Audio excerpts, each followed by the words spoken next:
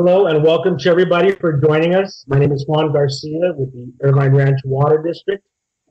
Welcome to Composting 101. The presentation is going to be starting in a little bit.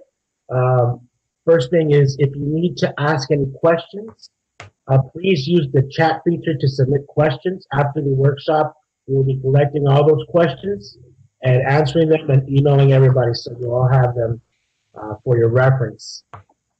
During the presentation, we will just keep everybody muted. And if you do have questions, once again, just type them into the chat feature. Somebody should be able to address you, but we will be addressing everybody's questions at the very end. We will have the presentation and host the Q&A towards the end of the presentation.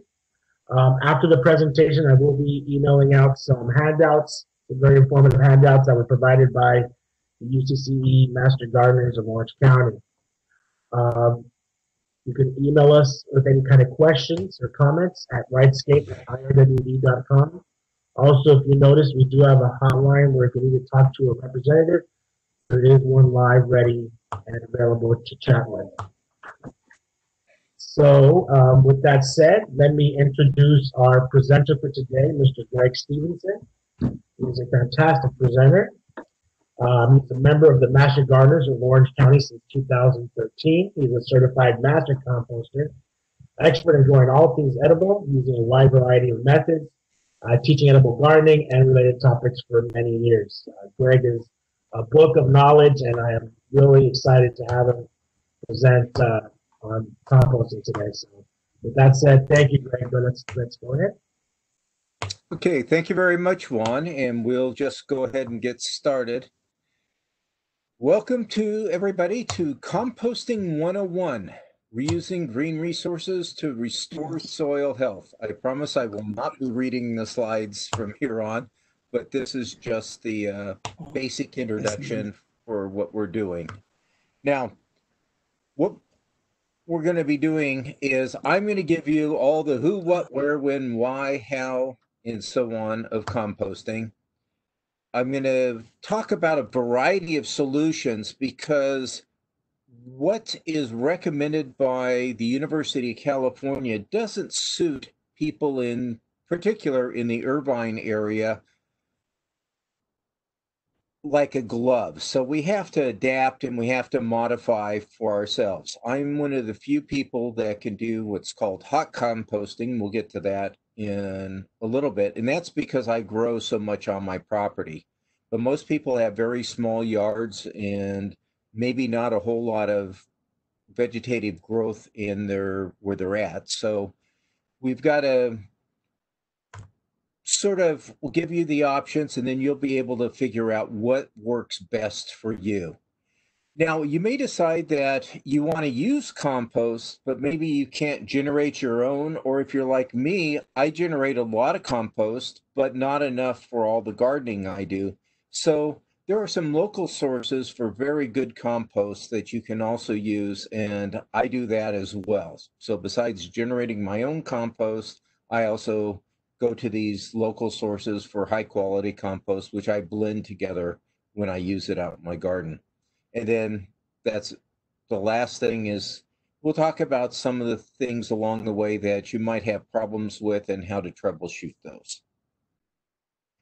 Okay, the formal definition from the University of California for compost is that compost is the biologically active material that results from the microbial decomposition of organic matter under controlled circumstances or controlled conditions. That is a mouthful. But basically, what they're saying, and the key things here, is that it's biologically active. There are living organisms inside this compost, and it's from organic matter, and it's in controlled conditions. By controlled conditions, if you think about a forest, the forest has lots of trees, acres and acres of trees, and leaves fall down, branches fall down, and they generally decay over time. And the top layer of the forest floor has that rich, earthy smell due to decomposition, and that's the compost. but we don't have acres and acres and 10, 20, 30 years to create compost slowly. So we're going to do it in a much quicker way, and that's what we mean by the controlled conditions. To do it in a visualized sense, we're going to collect a whole bunch of stuff that's organic, leaves, branches, any other sorts of organic matter, and then we're going to chop it all up, and so that it's just a fraction of its original size. And then we're going to allow microbes to turn that chopped up organic matter, woody matter, into compost for us. And there you can see a sample of some of my compost that I created. And so that's the basic thing. Now, most of you probably have containers like this that you put out every week for the trash collectors. The green ones are used for green waste, the blue ones for recycling, and the gray ones for trash. If you put any green organic matter into the gray compost bin, it will be placed into the landfill in its full bulky form. That first slide or that you saw with that big pile of compost in there, that is how much space it's going to occupy in the landfill. If you put it in the green bin, it gets composted. And as I mentioned, that you saw that when it gets chopped up, it's a lot smaller than it originally was. So that decreases the volume quite a bit. And then when it's composted down, it actually is about half of what the chip version of it is. So it gets very, very small. And the stuff that you put in the green bin also goes into the landfill for the most part. It's used to cover as a covering. After they put a bunch of trash down, they then put a layer of compost down, but the volume that it occupies is a small fraction of what it the original size was. So it's very beneficial to put stuff in your green waste bin in order for it to be composted commercially, even though you're not going to be able to use it, even though you're not doing it yourself. And it's not actually used for spreading around into gardens and stuff. And the reason for that is compost depends, the quality of the material used for the compost determines the quality of the compost itself. And people will put stuff into the compost bins that are on the curbside pickup that may not be the highest quality. They may have a lot of pesticides and different things like that. If a lot of lawns and a lot of bushes, ornamental bushes in particular, they'll have a lot of pesticides used on them. So they don't necessarily, we don't have any quality control on the curbside stuff. So that's why it's used primarily for the landfill. Some of it's brought out to the desert where it's used in a long-term soil remediation. But the main benefit of putting it in the green container is it decreases the impact on our landfills. Now, I do want to mention one additional thing. Some things, even though they're green, should not go into the green container. And one of the biggest offenders I've seen are palm branches. Palm branches are long and skinny in that, and the machines that chop up the branches in that for compost have a real hard time with these, and they mangle the machinery. So things from palm trees, from banana plants, from other things that have that palm-like appearance to them, they actually need to go in the trash and not in the green waste. It's problematic if you put them in the green waste. So try to avoid that if you can. Now, I have 5 C's on how to compost. You collect stuff up, as you saw in that one picture. You chop it up. That makes it smaller so that it can be effectively composted by bacteria. We do the actual compost operation, and then we collar or screen it so that we sift out the big pieces from the small pieces, and then we use the stuff that we sifted out, we screened out, we consume it, and we use it in our garden. And so that's what our ultimate use is, by consuming it ourselves and doing the composting at home. It's not going to go in the trash. It's not going to go even in the green waste container. So we're going to minimize the impact on our landfills even more. And more importantly, since we control the composting process, we know that we're going to have some really good quality compost to put on our plants. Okay, that collection part. What do we collect? Garden trimmings, leaves. You can use coffee grounds. As a matter of fact, I drop off or take a 5-gallon bucket over to this little place you may have heard of called Starbucks or some other coffee shop, and they can fill up a 5-gallon bucket so fast with coffee grounds, it make your head spin. So you can get coffee grounds. They're really great. Fruit and vegetable trimmings. Herbivore manures. I don't think many of you have horses or cows at home. Some of you may have rabbits at home, but herbivore manures could also be used. It's not as big of a thing in Orange County. You can use shredded cardboard, but you got to make sure that you remove the plastic tape or labels in it. One of the reasons for screening is if you forget any of that, the plastic will not be decomposed as part of the composting process. So it can be screened out later, but it's best if you can remove it up front. Shredded newspaper, and this is the plain white paper, not the real shiny glossy paper, which magazines normally have. So that has like a clay type stuff on it, which is not good for composting. So you can use those. I personally avoid these when I do my regular compost, but I certainly use them when I compost with worms, and I'll show you that a little bit later. But it is an option. What you want to avoid, though, and I'll give you the reasons for this real quickly: meat, poultry, fish, anything that is animal. And the reason for that is when it decays or composts, it smells, and it'll also attract rodents, raccoons, rats, flies, bugs that you don't really want.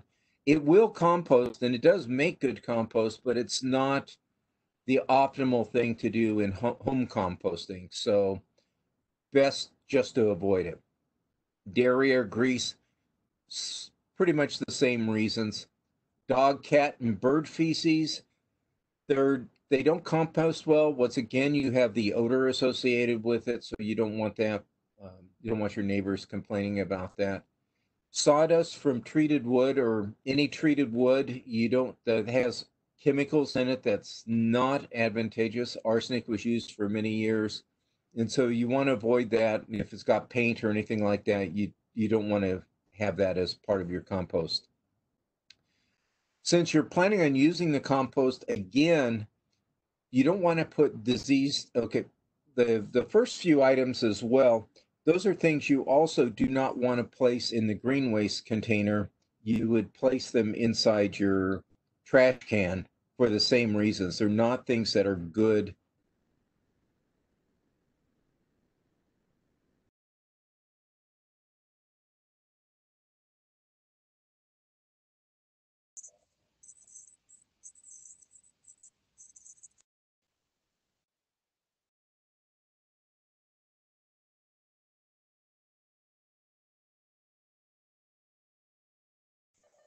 Hello, Greg.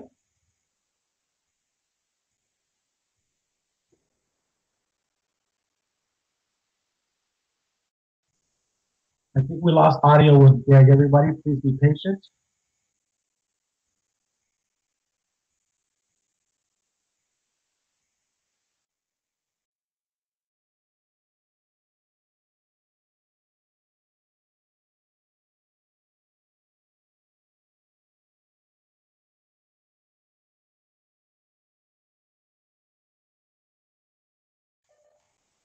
Hello, everybody. I think we're having a little technical issues right now with Greg. I'm going to reach out to him. Please be patient.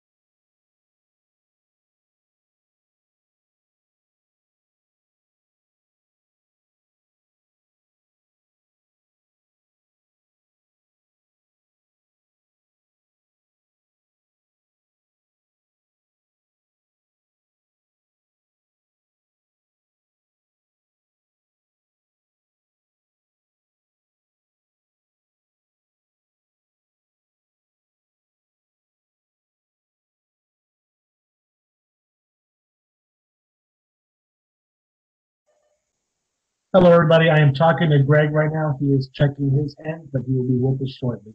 Please, thank you for your patience, everybody.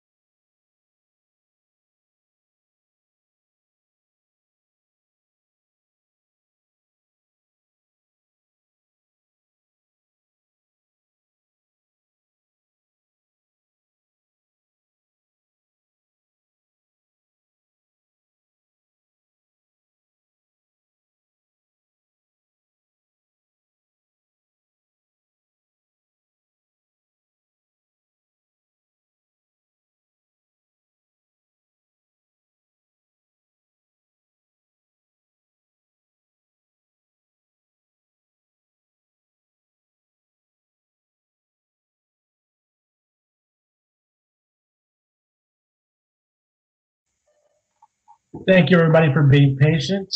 We are still checking this, but hopefully we should be on shortly. Thank you so much.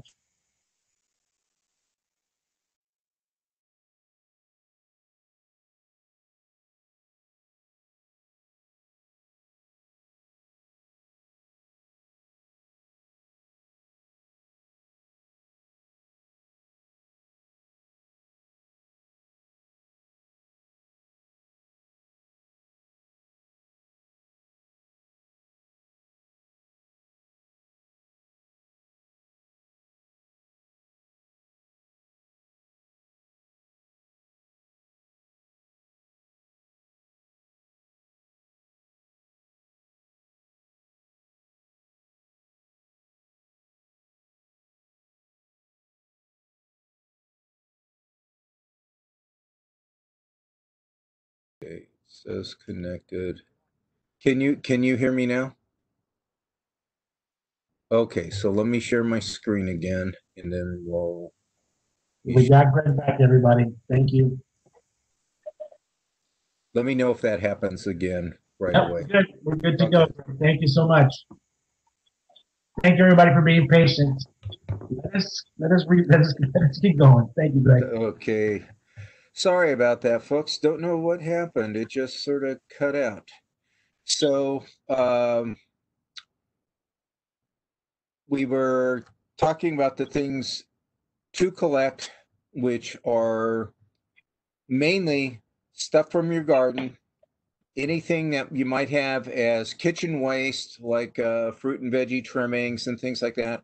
Coffee grounds, tea bags are also good. Nothing should dominate. You want an assortment of different items in order to get a good compost. And then, so no more than 20% of any one given items. You want to avoid these items. The first items, meat, poultry, fish, things like that. if you put them in your compost pile, they're going to smell, they're going to attract rodents and other things you don't want, insects, and they will compost, but it's just not a good idea. They should go in the trash. Same thing with dairy or grease, dog, cat, bird feces, things like that.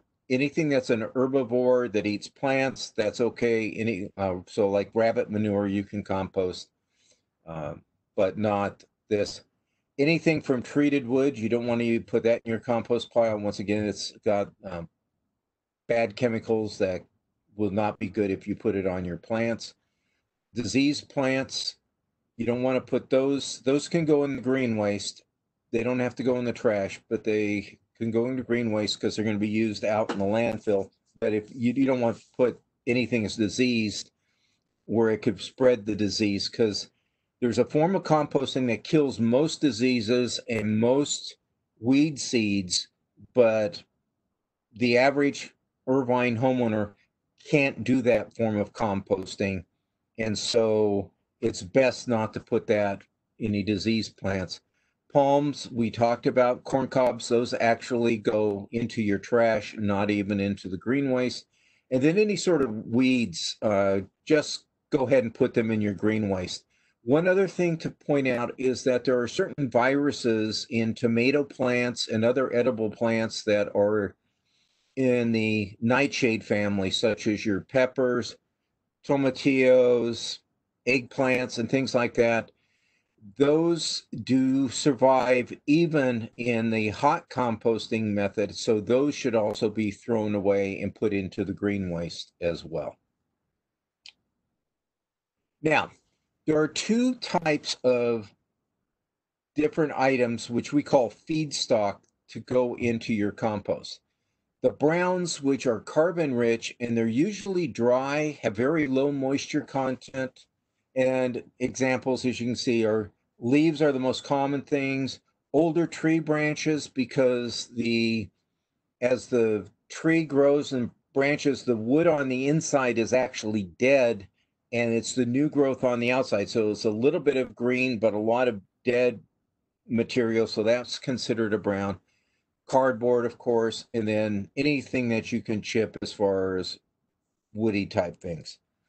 If it's the contrast of that are the greens, which are nitrogen rich, and these are needed to start the decomposition process. And good examples are, cut grass. If you put a broadleaf weed killer on your grass, however, to get rid of dandelions and things in your grass, do not put your grass that into your compost, because that chemical survives the composting process, and if you put it on your nice plants that have broad leaves, it'll end up killing them. So if you have grass and you're not using any sort of chemicals to kill weeds or something on it, that would be safe to put in. Any of those other things we talked about, if it's green. The one additional thing is you actually can add coffee grounds, which, even though they're brown in color, are actually very nitrogen rich and an excellent thing to add to your compost pile. And of course, any new green plant growth, the leaves and stuff, new branches are usually green in color, or annuals, they're green until they start turning brown. Now, fun fact, that anything, and grass is a great example, if you leave it alone, it's going to eventually dry out and turn brown. So it'll turn from a green into a brown through a process called denitrification. The nitrogen leaves the plant, leaves the material, and it turns brown, dries out, and that then becomes a brown. So if you're just collecting stuff and leaving it alone, eventually it'll go from a green to a brown. So it's best to collect all your greens just before you start the composting process. But you can always collect and then store it. So what we have is our components whenever we're putting together a compost pile. We have our browns and our greens, and by volume, you want them about equal. This is not rocket science, folks. Compost will happen. It's just that it's kind of optimal if you have an even mixture of browns and greens. If you have too many greens, and you might even want to have more greens if you have a smaller compost pile, because you want to get the temperature up high, and the greens will generate a lot of heat if there's a lot of greens, but in a smaller pile, you don't get to the high temperatures that you really want. So by adding a few more greens might actually be a better thing. Besides the browns and the greens, we have 25% of your compost pile be air, and this is all the nooks and crannies and stuff between the pieces of what you're dealing with. And then water. You want moisture. This is going to be used by the bacteria to provide the chemical breakdown, because this is a living process. So you need air, you need water, just like we need air and water. The bacteria need that. And it's going to take those browns and greens and break it down into a form that then can be used by the plants. Now, chopping is a little hard for most Orange County, Irvine residents, because to do it on a large scale, you need something like, this is my wood chipper right here, I properly nicknamed Chip, and you can see what it did with that big pile. It took that big pile and chipped it all up, and you can see in my photo on the right how it chopped everything up into nice small pieces. And this is what you want to do. You actually want to have whatever you're putting into your compost pile in about 2-inch or smaller pieces. Not really, really fine, because if it's too fine, the air won't be able to get in and around and the water soaking the sides. But the smaller the pieces are in general, as long as they're not too small, the bacteria are going to have more surface area to attach to, and they're going to do a much better job, and it's going to decompose faster. If they're not broken up down to this level, that's okay. You just have to figure out ways to make this happen. A good thing is you can use just regular shear, especially on soft green plants. If you chop them up when they're green, it's a little better. You can use loppers on bigger branches, just chopping it into 2-inch things. If the branch is too big around, you can hit it with a hammer to break it shatter it like into small pieces once you got your 2-inch pieces. It's a little bit more work. There's also electrical choppers that are great for smaller plants than the big gas-powered ones. They're also quieter, so your neighbors won't complain as much. I tend to run this for very short periods of time in the afternoon when most people are at work, in order to not disturb anybody. But that's what you can do. Of course, if you're using a hammer or anything, you want to make sure you wear eye protection as a safety type thing. You also don't want things to be too wet.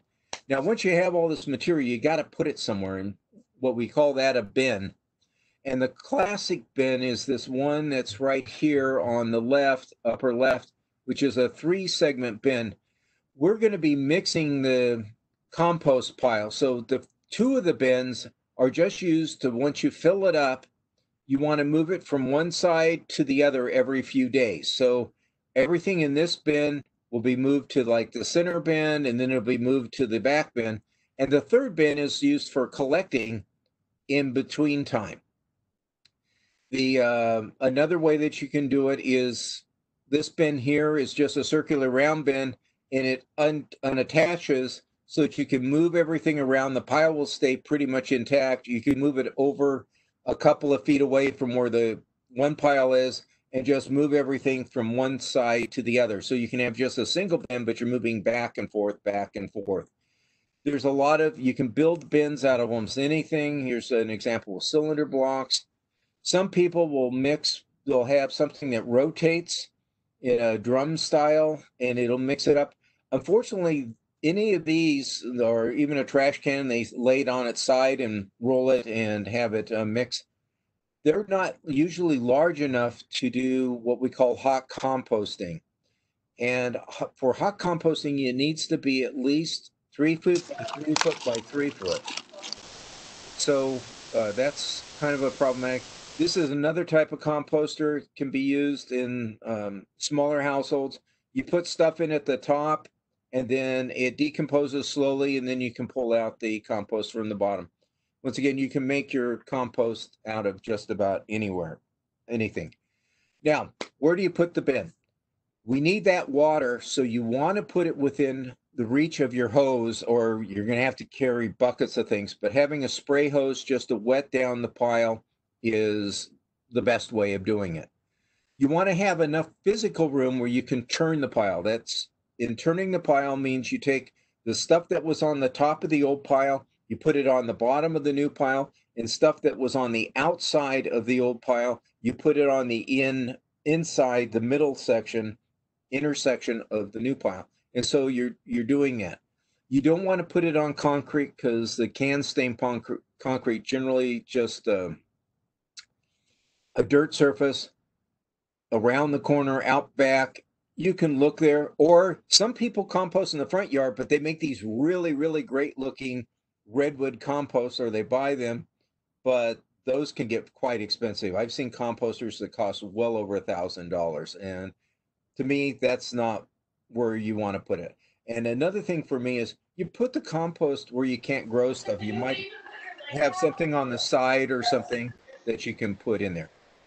This was my first compost bin. I made it out of pallets. I found the pallets had big slats in it so it wouldn't hold things. You can see like I had just the one bin, and then I had what would be like the third bin for collecting just off to the side. I found these sheets of reinforced foam insulation. I put them so that they would go. And I had the compost actually at a slant. So I would go slant it one way, and then every couple of days I would turn it and slant it the other way. And I put this underneath a lemon tree that I have because nothing would grow under the lemon tree. And so that was just a perfect spot. And that's still where I compost today. I just have something a little bit nicer than the bins that I'm using. What I'm using now, you can see the lemon tree right here. And I have these two plastic compost things. These are called geo bins. You can find them online. There's a place, many of you might have heard of, a little known place called Amazon. You can find them there. Home Depot, I know, on their online store carries them. They're about $40 a piece, rounding up roughly. And the nice thing about these is they're flexible, so they'll fit almost any situation you have. You can change the size of them dynamically.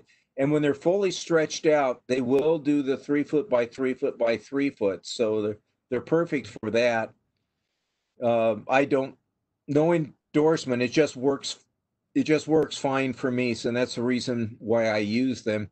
However, they do flop over, as you can see here. So I've actually put little rebar stakes. You can buy these rebar stakes that are 2 foot long. You hammer in a foot of it, and then you put a pole, either EMT pipe or a plastic PVC pipe, around the four corners, and that way it creates a nice little square for you.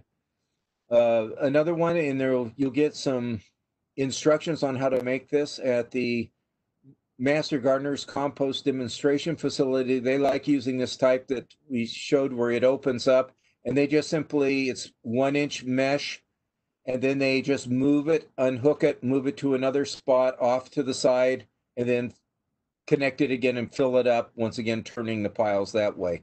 So that's another way that you can do it. Now, there are two basic methods of composting, and it's almost like a continuum in between. The recommended UCCE hot thing is an active pile that needs at least a cubic yard of material. That's a lot of material. What I showed you with that big pile that got chipped down, that's only like 25% of what's actually needed to create a cubic yard of material. So most of you aren't going to get that real high temperature that you'll get with a nice big pile. And the ideal thing is you want to see with this thermometer that you want this, there is a temperature. This looks like a meat thermometer, but it's called a compost thermometer. And it just has a long stem, sometimes about 30 inches or so long, that goes into the middle of your compost pile. And it should be around, at least in the gray area, 140 or more for 3 or more days in order to kill all the weed seeds, in order to kill most of the diseases and stuff. And you're not going to get to that level. You're going to be more towards the 120 range with most of this smaller composting techniques. That's fine. It just takes longer and it doesn't kill the weed seeds or the disease plants. So you want to make sure that you don't put those in there. When you use a hot method, it only takes like 6 weeks to finish. The other one works. It just takes less, it takes longer. And the hot, when you have to turn the pile 2 to 3 times a week to make it at an optimal type situation. With a colder method, you just turn it on your own schedule. When you think about it, you can go out and turn your pile, add water to it when you think about it. You add material as you go along. You just keep doing that, and you're not going to have the same quality product, but it works. And, once again, I use something in between. Twice a year, I can use the hot method, and in between, I make my pile a little bit smaller. I have those poles, I bring them in a little closer, so it's still goes up and down, so it's deep, but it's not quite as wide as before, and it works fine. Now, after several weeks or several months, whatever it is, when you're ready to use your compost or you want to start looking at it, what you're going to do is you want to screen it. And the simplest screen that I can think of is one that I made. This is 1/4 inch hardware cloth that you can get from just a regular big box store, home improvement store, and a 2x4x8, which you cut up into 4 sections, 2x2x2, and then you just nail on the back the mesh, and you can sift that, and it'll fit right over a wheelbarrow or something like that, and it's a great way to screen out your material. And there's you can get smaller mesh if you look on places like Amazon and things like that. But the main thing is that you want to be able to screen your material, and the big stuff you just put back into your compost bin and you start it over again. And the smaller stuff, you go ahead and you put that in your garden. The big stuff, when you're using it, you want to take the smaller stuff and you want to mix it into the top few inches of your planter beds and that works really well. And the big stuff, you can actually use that out, but you use it as a mulch, and mulch is what you place on top. And mulches are great as well because the mulch will keep water in, keep weeds down, so you're not going to grow as many weeds, so you can actually have a lot of mulch, so you can reuse whatever you have that way.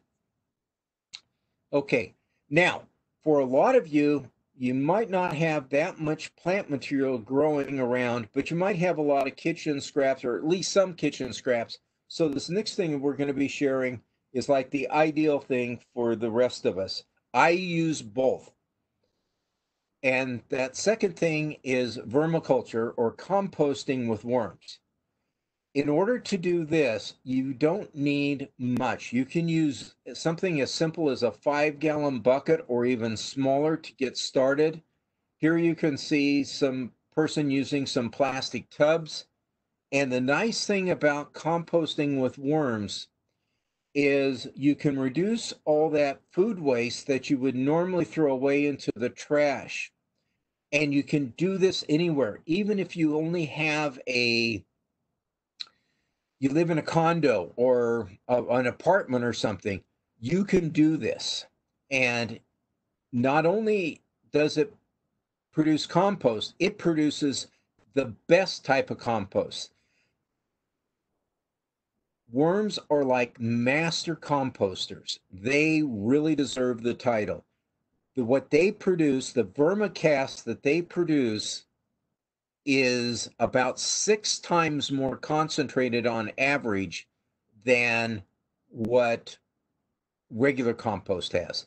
And it's more readily available to the plants right away than what you get normally. So for food scraps, this is ideal. This is the best way of doing it. Now, the technical, you can see the scientific name, Iciniophyta, but most people just call them red wigglers. They're the most common type of composting worms. You can get a thing of them from places that sell, fishing. These are your classic red fishing worms. You can look on Craigslist, or in the handout, I'll give you a location of somebody who is in Cyprus, I believe, who has worms locally. There's a couple of places that have worms available locally. They can process huge amounts of organic matter, half their body weight every day, and they are able to tolerate a lot of abuse, and they reproduce very rapidly. So it just works out. You can start with just a little bit, and then you can grow it. Somebody gave me a plastic container like this, and it just had some holes on the side. You can see that most of the container is empty. These are the worms that live in that top 6 inches or top few inches of leaf matter that fall on forest floors and stuff like that. So nothing needs to be deep. And so I started out, those little orange things are actually the way I feed them. And there's a little known fact, but worms have very small mouths. So you can put whole unused pieces of vegetable matter or whatever in there, but you can also puree it, which I like to do. And when I started out, I didn't have many worms, so I would also take the puree and I would put it in an ice cube tray and I would freeze it so it would keep, and then I could just put out a couple of cubes every so often. Now I use so much that sometimes I have to go to third-party sources to get enough matter in order to go. But vermicast is like the ideal compost, so I do this a lot. Now what I use are these 10-gallon totes, which you can buy at most stores, something that looks similar. You can see how I put a lot of holes. Plastic does not breathe, so you need to put a lot of holes. I do not put holes in the top, though. I have mine outside, and occasionally rain will blow in such a way that it can pool and drip through the top if I have holes on the top. I have way more holes than I need, but notice that there are no holes at the bottom. There's a lot of literature out there that incorrectly talks about having holes in the bottom. If you have holes in the bottom, it's going to leak out. And if you have so much moisture in the container where you want that to leak out, you've got too much moisture in there. So what you want to do is just have just enough moisture that it keeps the bedding, which we'll look at in a second, wet, but not so much it leaks out. That way you can stick this in your closet if you need to. Dark spaces is exactly where the worms like, but they can be outside in a shady area under a tree if you want to put there. A lot of people have them in the garage. Just a nice container. Now, you can also put them outside. You can also build like a wood container, cover it with some shade cloth, and then inside people will put the bedding, which you can use as just torn up bits of newspaper or cardboard or shredded white paper, not the shiny stuff, just like regular compost, but just no tape or anything like that. Just that, and you can get your composting there. My compost is a blend. You can see here I take both paper bags. There's a garden center nearby that I noticed that they use the bottoms of paper bags to put plants in when they give them to people, but they just were throwing the tops of the paper bags after they cut them off in the trash. So I asked them for it, and I run that through one of those crisscross shredders, and I run newspaper through there. Plus, I take some regular compost, what's been screened to a 1/4 inch, and you can see that in there. And that's a blend that I put together, and then I put it into my tub, only filling it about halfway. You see a little ridge there, and that's my mark as to how high I fill it. You don't fill it all the way to the top. You don't need to. You just have it about halfway. That's all they need to go. And you can start with a pound of worms, which is about 1,000 worms. You can put less in there if you want. Here you can see I've moistened it. I usually, when I start off, I moisten, adding a little bit of water at a time, about 2-to-1 ratio. But you just feel it by hand to the point where there's no water in the bottom, but it's nice and moist for everything else, because some of the paper and some of the brown paper in particular will gradually soak up that additional moisture, and it becomes this nice even bit of moisture. You put the worms in there whenever you want to feed them. If you want to put in whole vegetables or food scraps, you can do that. Just dig in one area, put them in there, cover them up with an inch or two of material, and then you might want to put a marker like a plastic spoon or something just in one corner, so you know, well, that was the last place I fed, and then you can feed in a different thing. Since I puree the food that I put in, I just dig a trench right in the middle, put down a couple of spoonfuls of food for them, pureed food, and then cover it up, and then do the same thing the next day or so.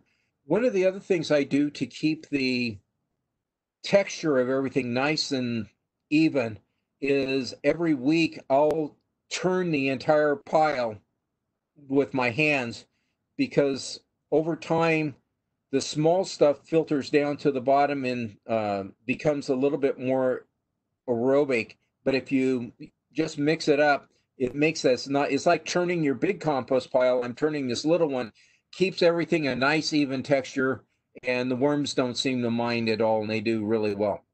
Now, what will happen is in 8 weeks, for my case, they'll take all this stuff and they'll turn it into vermicast, and you can tell that it's done. It's about 8 weeks for me, and it will have all the paper, all the newspaper and everything. You won't see that anymore. It's just this nice black vermicast. It has that nice earthy smell I mentioned before. And now I've got to now take that and get the worms out of it and put the worms in fresh bedding so we can start the process all over again. So how do I do that, or how might you do that? Well, the way I do this in my system that I've got is I have another tub that I'll put on top of a new tub. So let's say this is a new tub and it's all ready to go, and I actually have some food in here and it's covered up, and it's attracted. One thing I forgot to mention is I also put a handful of sand in there, or you put dirt or whatever, and that those little particles, the playground sand or any type of dirt, fine. Worms have a gizzard, and they take those particles and they use that to grind up the food. So when I put that down in there, so it's all ready to go. And then I have another plastic tub, which I've cut the bottom out, as you can see here. And then I put a grid that's 1/4 inch mesh, and the worms can crawl through this. So it's just big enough to allow them to crawl through. And then after I do that, I take the old vermicast that they've gone through and I pile that in there, emptying out one bucket, and now I can use that new bucket to put in for the next time around. And then here you can see it all assembled, and then I'll put this out in the sun.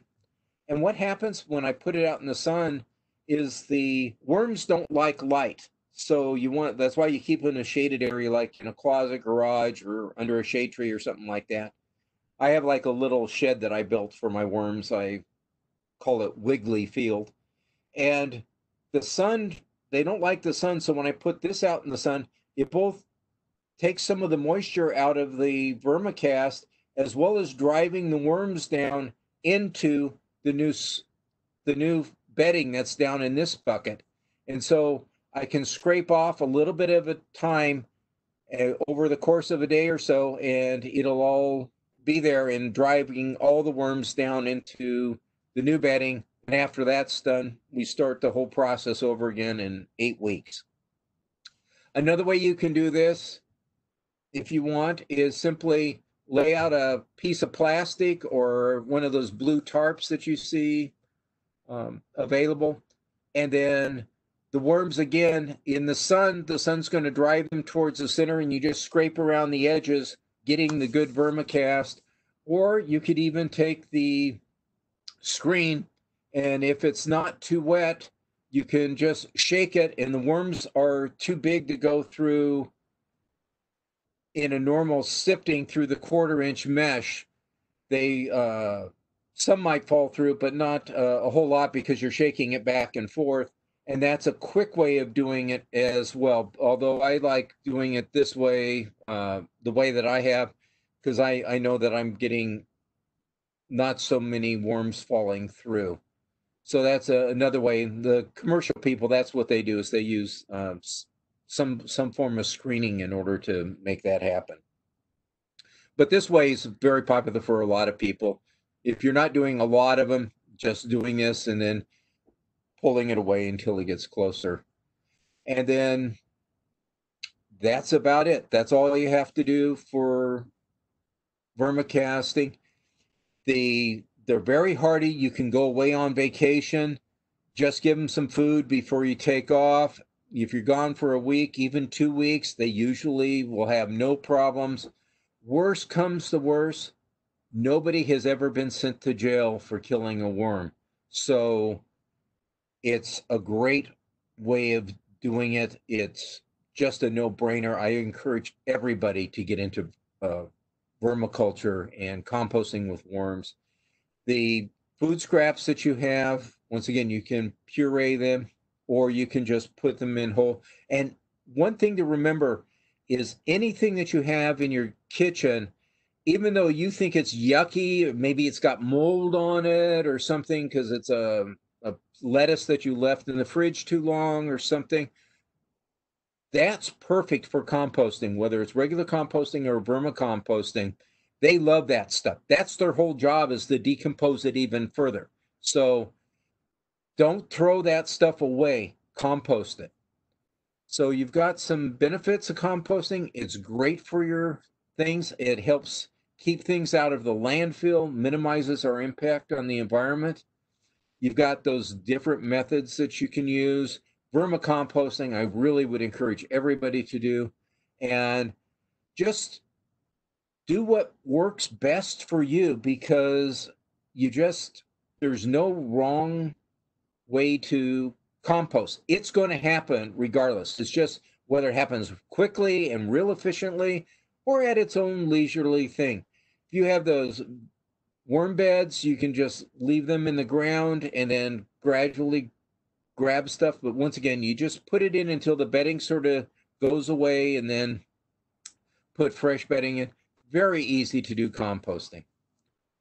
Okay, we'll open it up for questions. Thank you so much, Greg. I really appreciate it. I hope everybody enjoyed the presentation. We didn't get too many via the chat. It was mostly with some good couple of comments. One of them was that Irvine Waste Services has said that residents are not allowed to put compost materials into the yard bin. Greg, have you heard anything in regards to that? Are not allowed to put compost materials into the yard bins. What are yard bins? Into the waste bins. They're not allowed to put compost materials into the green bins, you mean? Yeah, into the green bins, exactly. I'm not sure exactly what they're saying that's the whole purpose of those green bins is to put plant material for composting. Yeah, I just think it's more. I think maybe like orange peels and stuff like that. I know some cities don't allow certain materials in, but Well, that's the thing. Yeah, you want to pay attention, like I mentioned, the palm fronds and stuff like that. A lot of people like take their leaves and they put them in a plastic bag and put them in the green waste. And you don't want to do that. You just want to put the leaves in there and stuff. If you've generated compost, I can see where they don't want you to put that in there. But if you went through all the trouble to make your own compost, I would use it around the yard, or you can use it in your house plants. That's another nice thing about vermicomposting is that small amount. If you just have pots or plants, because indoor plants or whatever, you can mix that into the top area of your soil, and you can create just enough that it's gives your plants a really healthy sure. Just food with source. anything, everybody, just make sure you check with your if you're not in the Irvine district, just check with the local waste services to see what can be put into the green bins. Right. Um, let's see. Another question that came in, Greg, was about regarding coffee grounds. Uh-huh. So with cold brewing is very popular now. So I believe when cold brew happens, a lot of the oils it doesn't excrete a lot of the oils and acids because of the cold brew process. Does Right. that affect anything in regards to vermicomposting? Um, the Okay, the nice thing is that our soils and that tend to be acidic. And if you can put, or I'm sorry, our soils tend to be alkaline, and our water, IRWD will be able to tell you this, is alkaline. So plants like the soil to be right at neutral pH or slightly acidic. So if we can put something in like a slightly acidic compost, that helps out things. And that's one of the main reasons why people will put coffee grounds in. Mm-hmm. The worms do not like really acidic things, but they seem to be okay with coffee grounds. I just do a normal brew. I don't do the cold brew, but I will put my coffee grounds in there, but I don't put a whole lot of coffee grounds. It might be 10% of what I it gets put in, but it's like 10% of the kitchen scraps and vegetable scraps that I use for my vermicomposting. Sure. So it's a smaller amount. I used to use as part of my bedding peat moss, which is very acidic, but doing some reading on the literature in that in the past year, I found out that they don't like that's a little too acidic for them. And it never, I mean, I've been doing vermicom uh, composting for years and years and years, and I never noticed them really stressing out. But based on that, I no longer put peat moss in as part of my bedding material. It's just other other compost, which going through the worms makes it even better, as well as the brown and white paper material Okay. that's shredded. Does bring up a good point. You want to avoid anything that you would avoid for a regular compost pile. You also want to avoid anything that's extremely acidic, like orange rinds, lemon, stuff like that, for the worms. They can go in your regular compost pile just fine, and once again, that'll make your compost a little bit more acidic. But avoiding really acidic stuff for the worms. Okay. Now, everybody, just remember that we are going to be responding to these questions. You know, questions come in through the chat feature. We will address them if we don't get to them now. We still have a little bit of time. And I think the last question that we did receive, Greg, was: is there any difference in composting for citrus trees? Composting for citrus trees Yes, or citrus matter? I think In other it's composting for citrus trees. Not uh not really. You want to use compost in general. You can take the finer material, mix that into your soil around the base of the tree, any tree really, Sure. and then put bigger materials because the air needs to flow. Once again, you want that air to get down.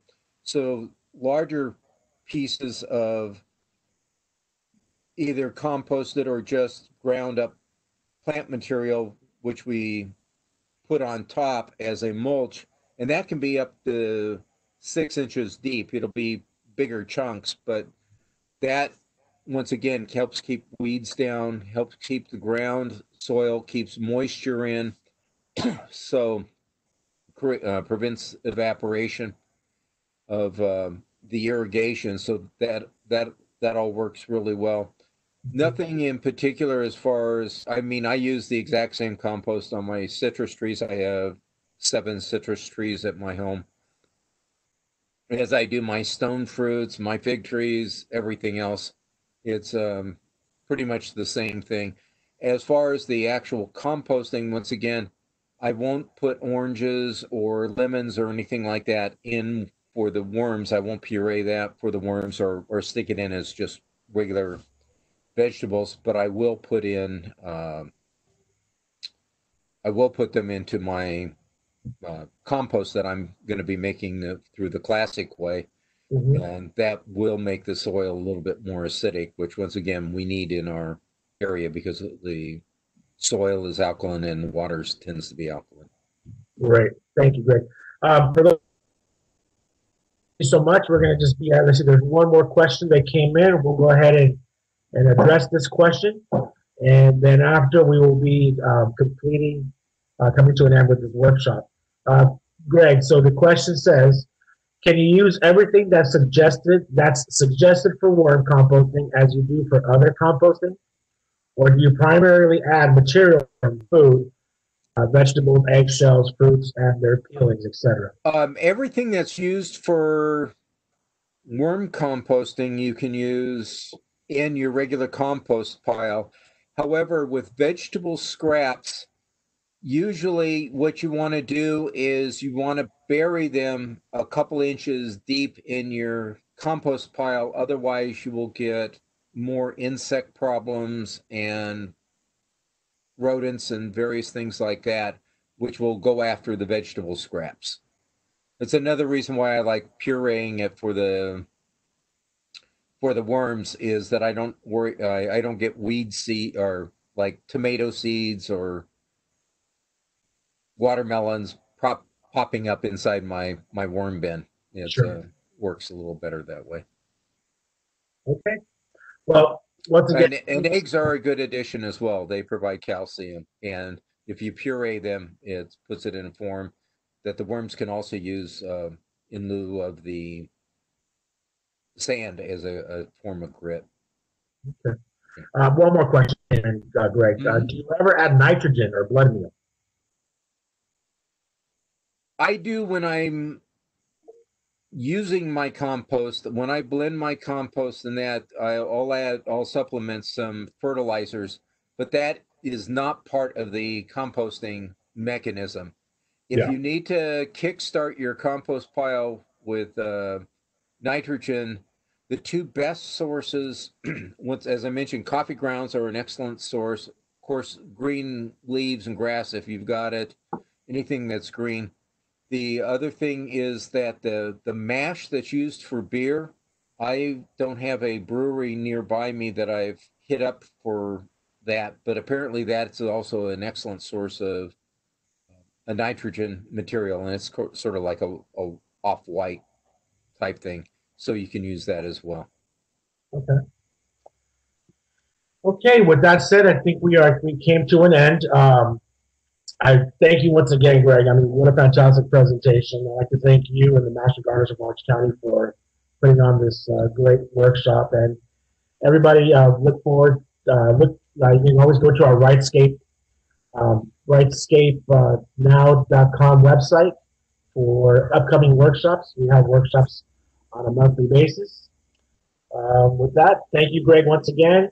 And thank you everybody for joining us. And we'll hopefully see you at the next workshop. Greg, if you can stay on, that'll be fantastic. Yeah, that'll be fun. Yeah, it was funny.